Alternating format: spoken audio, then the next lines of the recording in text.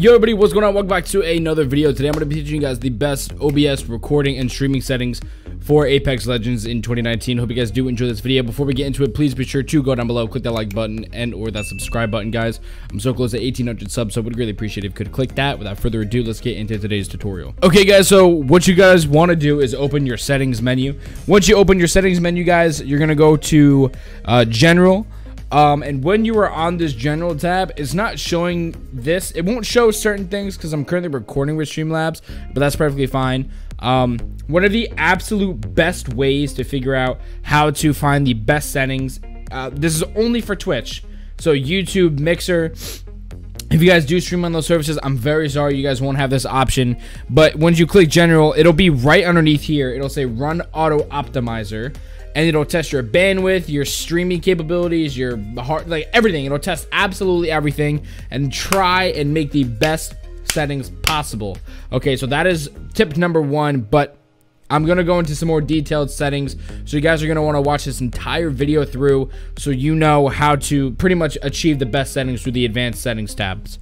So first thing you want to do is also make sure that your streaming services are correct. You're streaming to Twitch, YouTube. You guys have all these options here. Once you log in, though, you don't have to copy and paste your stream key. Don't ever show anyone your stream key ever, because then they could stream on your account. You never want to have that. But once you log in, your stream key will automatically be right here. Next, moving on to the output tab, you guys do want to drop it from simple to advanced. So we're gonna start off with streaming, so we're just gonna minimize the recording tab and all of these audio tracks.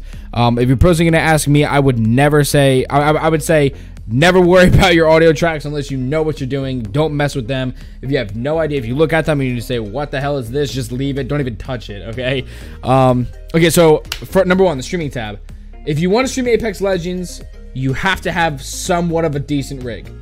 Okay, like I played on a budget PC for literally forever, and I finally built the rig of my dreams, and it's lit and it's amazing. I promise you'll get there, but I'm gonna try and help you out.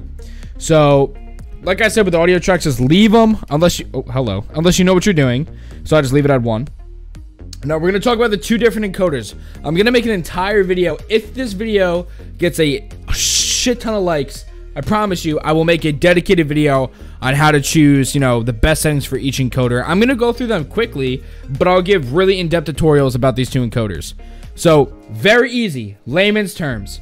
If your processor is better, stronger, faster than your GPU, what you're gonna want to do is click software X264. X264 is your CPU. Right now I have an i7 8700K, which is a perfect streaming CPU. Okay, so I could stream. I also have an RTX 2080, so I could also stream on NVENC. Okay, I could stream and record on either one of these 2 platforms. X264 is going to use your CPU. NVENC is going to use your graphics card if you have an NVIDIA graphics card. AMD is not going to say NVENC for you. It'll say something else. I'm not sure what that is, but we're going to go quickly through bitrate, and then we're going to keep moving. Okay, CBR is constant bitrate. So this is your bitrate, is what you're uploading to Twitch, YouTube, Mixer, etc. So the better your internet, the better your stream will look, the better performance you're gonna get. Okay, so right now I stream on Twitch at 720p at 60 FPS. I have like over 100 upload speed, which is ridiculous for where I live, but there's no need for me to stream at 1080p because I don't want to stress my rig out. I'd rather have more performance and a little bit less better quality. Okay, so if you want to stream at 720p at 60 FPS and you have over 10 Mbps, what you want to do is stream at 3500 bitrate. I can get into so much detail about bitrate. Again, I can make an entire separate video about that. If you do, let me know down below in the comment section. But bitrate pretty much is all on your internet speed. So you can go to like myspeedtest.net, I believe it's called. Make sure you don't click on any like scary ass links on the internet though. I think it's like speedtest.net. Find out what your upload speed is, then you can go to a calculator and convert it, but I can give you an in-depth tutorial if you want that. Anyway, moving on. Do not go below 2000 bitrate. I don't care how crappy your rig is, nobody will want to watch it because it'll look like Minecraft. The pixels will be so strong, it'll look like doo-doo. I promise, nobody's going to want to watch it. The lowest minimum number I suggest is 2500. Anything lower than that, it'll be impossible to watch. No matter how entertaining you are, and that's just the honest truth. But if you have more internet speed, like I do, go ahead, go through the roof. It doesn't matter. YouTube, there is no cap space. Twitch, there is a cap of 6,000. But that's if you're an affiliate, it's only 6,000. Once you're a partner, you can go through the roof. Okay, it doesn't matter. I'm gonna try and keep this fast so you guys can get out there streaming. Buffer size default 2,500. Just leave that. You want to have make sure that's ticked and have 2,500. Keyframe interval, it says seconds. 0 equals auto. If it says 0, change it to 2. Okay. So CPU usage, I'm gonna pretty much blow through this like really fast because it's pretty common sense. The higher this is, the more pixelated your stream is. But the lower you go, the less pixels and more CPU usage. So if you have a placebo, if you click on placebo, 99% or 100% of my CPU is going to be used. Okay, unless you have a government-powered million monitor computer with a bunch of billion-dollar components in it, it's not going to work. Okay, I've never seen anyone in my life use placebo. I suggest very fast or faster. Those are two pretty decent for single streaming rigs. I personally use faster. When I stream on X264, but now that I have the 2080, I use NVENC. Profile, keep on main. Tune, you keep on none. And if you have any special X264 options, put them in. But unless you know what you're doing, which I don't know why you're watching this video, leave that. Don't touch it, okay? So now we're going to go to NVENC. And I hope I don't offend anybody. I'm really just trying to be like broad and layman's and try and help anybody understand this. So I'm sorry. CBR, like I said, constant bitrate, the same thing. It's pretty much copy paste for a lot of these things. You know, keyframes is the same, 3500 bitrate, CBR. Okay, don't touch rescale output for X264 or NVENC. We will get to that in a minute. So what you want to do is you want to come down here, your preset. I put on high quality. You can pretty much pick whatever you want, but understand it's going to impact your performance. In OBS, the rule is the lower you go, the more impact it's going to have on your computer. So the better parts you have, the more low you can go. Okay.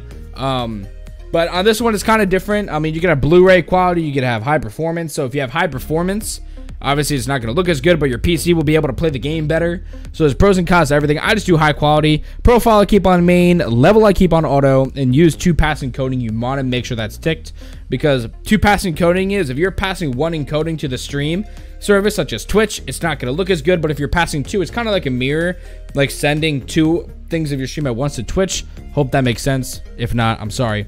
B frames, you want to keep this to 2.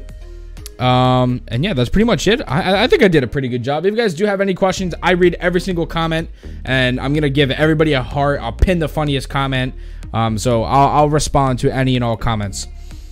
So now we're gonna move down to the recording tab. You only have one option as standard. You want to set it to your videos files, your desktop, whatever the hell you want to do it, fine, it doesn't matter, but make sure you have a good recording path. You could really use anything. I've never heard of this one in my life, so I'm sure you could use all these. I know you could use SLV, MP4, MOV, MKV, TS.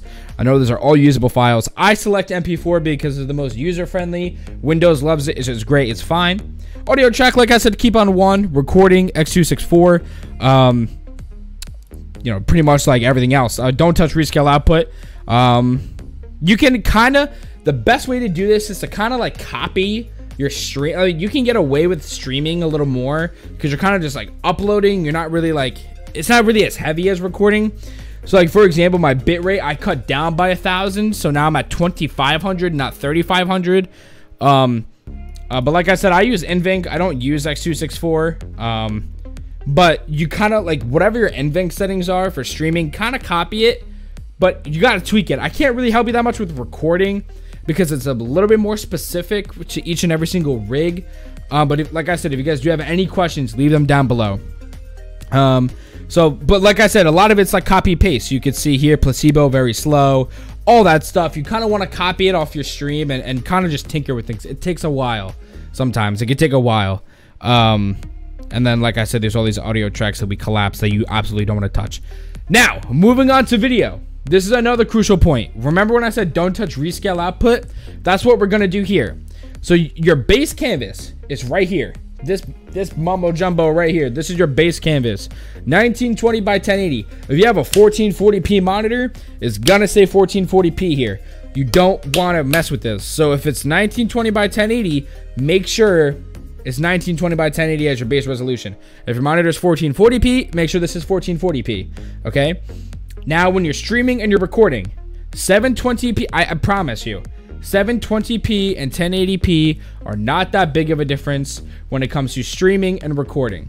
Now 1080p and 480p, yes, okay. 720p at 60 FPS is gonna be fine. I've never seen a comment where it's like, oh, this isn't 720p, I'm gonna unsubscribe. That's malarkey. Just leave it. Nobody's gonna bother you, okay? I promise. And if they do, it's not up to me, okay? Set it to 1280 by 720. Leave it. I promise. It'll be fine. It'll be great, okay? You want to make sure you can do it on 60 FPS. If you can't do 60 FPS, do 720 by 10. I'm sorry, 720 by 1080. Bot, dude. 1280 by 720 at 30 FPS. That is great. Okay, so now that I said that, we're gonna move on to the hotkeys. You can set your hotkeys pretty much however you want. As you can see, I have like my stream starting as my home key. Page up and page down, run through my scenes. I mean, this is all pretty much self-explanatory. You guys can figure it out. You guys are smart boys. All right, so process priority here. This is important. Like I said, the rule of thumb with Streamlabs, the higher it is, it's kind of like, you know, take more usage. This is flipped, okay? For whatever reason, this one's flipped. So this says high, above normal, normal, below normal, idle. So your process priority, this is pretty much how it's going to process your game. So if you're streaming Apex with a million things going on, a million explosions, rock particles, boom, explosion, a million, I think they're called gibs, floating around in the air, where it's taking up so much of your CPU or your GPU to process that and spit it out on the Streamlabs, to spit it out to Twitch, to relay to all these other people. Dude, fuck that. Okay, just keep it on normal. There's no reason to have this higher or lower, but like I said, if you are on a budget rig, you can put it down to lower. I mean, I've never seen somebody use idle, but like I said, you kind of got to tinker with it. A lot of this is playing with it. Your video here, I really don't suggest touching color I don't suggest touching color format, but your YUV color space, I do suggest putting to 709, and your YUV color range, I suggest putting to full. I'm going to wrap this up here. If you guys do have any more questions, please feel free to go ahead and ask them down in the comments. I'll be replying to every single comment. No, there is no dumb question. I promise you, I will get back to you. And if I can't help you, I will point you in the direction of someone who can. I'm your boy Versary. I'm going to catch you in the next stream. You guys can follow my Twitch down, link in the description. Sub to this channel as well for more tutorials on OBS, Apex content, stuff like that. Thank you all so much for taking the time to watch this. I really do appreciate it. Much love from me to you. I'll catch you guys in the next stream or in the next video. Peace out.